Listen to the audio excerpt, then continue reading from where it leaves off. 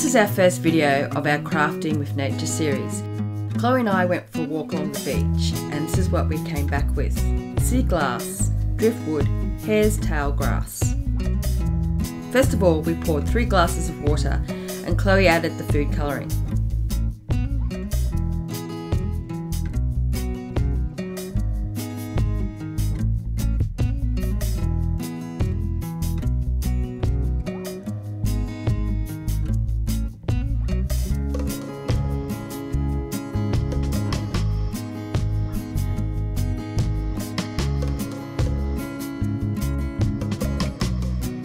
Give the mixture a good stir and add the hare tail grass and let them soak for 15 minutes or longer for them to absorb the colour.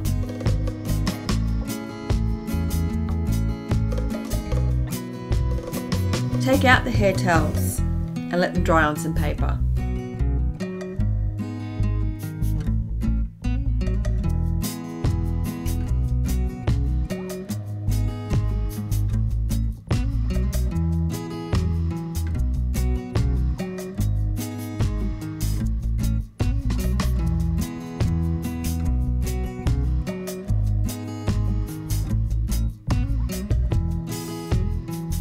We decided to make some trees out of sea glass and driftwood.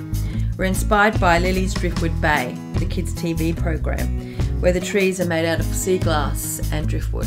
I hope you enjoyed the video. Please like and leave a comment below. Thanks for watching.